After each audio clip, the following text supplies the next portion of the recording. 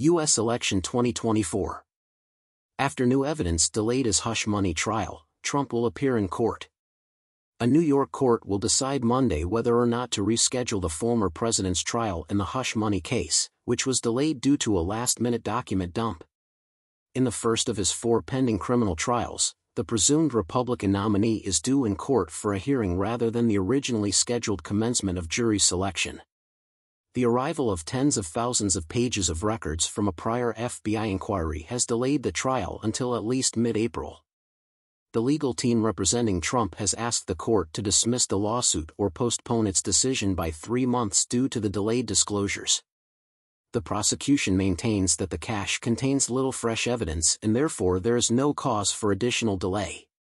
In order to determine who is at fault, impose penalties, and move forward, New York Judge Juan M. Merchan has ordered Monday's court appearances by all parties involved. Trump faces charges of manipulating company records. According to the Manhattan prosecutors, Trump did it to shield his 2016 campaign from what he claims were unfounded allegations of extramarital sex. Trump denies the charges and has pleaded not guilty, claiming they are politically motivated. Alvin Bragg, the Manhattan district attorney, is a Democrat and is in charge of the prosecution. At issue here are claims that Trump, according to Bragg's deputy's wording in a court document, to mask his and others' criminal activity by incorrectly recording $130,000 in payments as legal expenses in his company's books. Prosecutors claim that Trump's former personal attorney Michael Cohen did not use the funds for legal representation. People claim that Cohen was only trying to get his money back from porn star Stormy Daniels, who claimed to have had a sexual encounter with Trump years ago, rather than bringing any wrongdoing to light. The Trump legal team claims that Cohen's payments were lawful costs, not cover-up payments. Regarding the campaign finance crimes associated with the Daniels payoff, Cohen entered a guilty plea in 2018 to federal charges. According to him, Trump ordered him to organize it. Federal prosecutors seem to believe him, but they never brought charges against Trump regarding the case.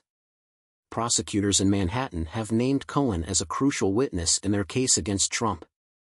According to Trump's legal team, in June, Bragg's office provided them with a small amount of documents related to the FBI investigation against Cohen. In January, they obtained an additional 100,000 papers by personally subpoenaing federal prosecutors.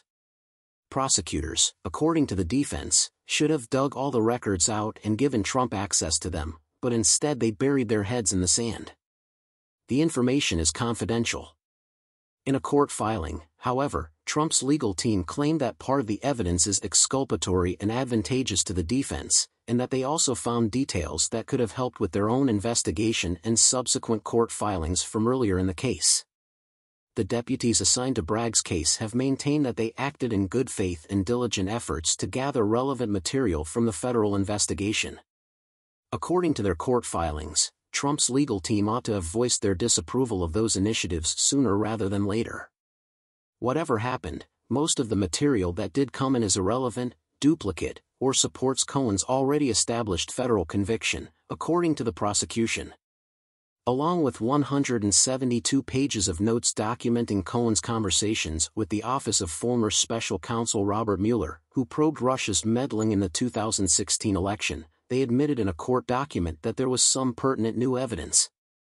Defendants have plenty time to prepare for the trial, which is scheduled for the middle of April, according to the prosecution, who claims that their opponents are merely throwing a red herring.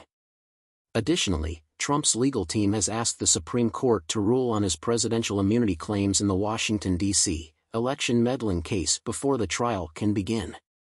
April 25 is the scheduled hearing date for the arguments before the Supreme Court.